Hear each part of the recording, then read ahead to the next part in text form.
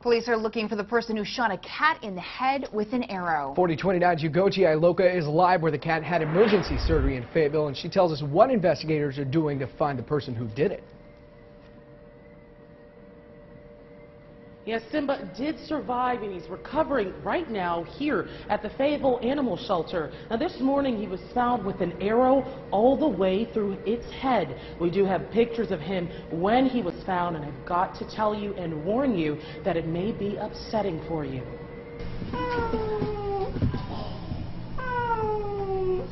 At first I was upset, and then I became angry. This is a woman who found Simba curled up in a ball, purring in pain.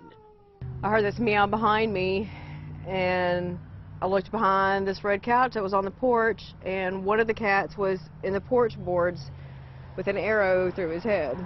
She lives right across the street and was cat sitting for her neighbors who were out of town. When she went over to feed them, that's when she saw Simba and called animal control. Very emotional. I couldn't even talk to the animal control officer. Fayetteville Animal Control made their way to Happy Hollow Street where they found Simba. They took him to the clinic and the vet performed surgery. They were able to remove the arrow successfully without injuring Simba any further. It is worse than it looks. I mean, it's a very lucky cat. A fraction of an inch one way or the other, and it would have been the end of the cat. And the vet is keeping a close eye on Simba here at the shelter. Police are searching the neighborhood and talking to people who live there. And they say if they find the person who did this, that person will be charged with a felony.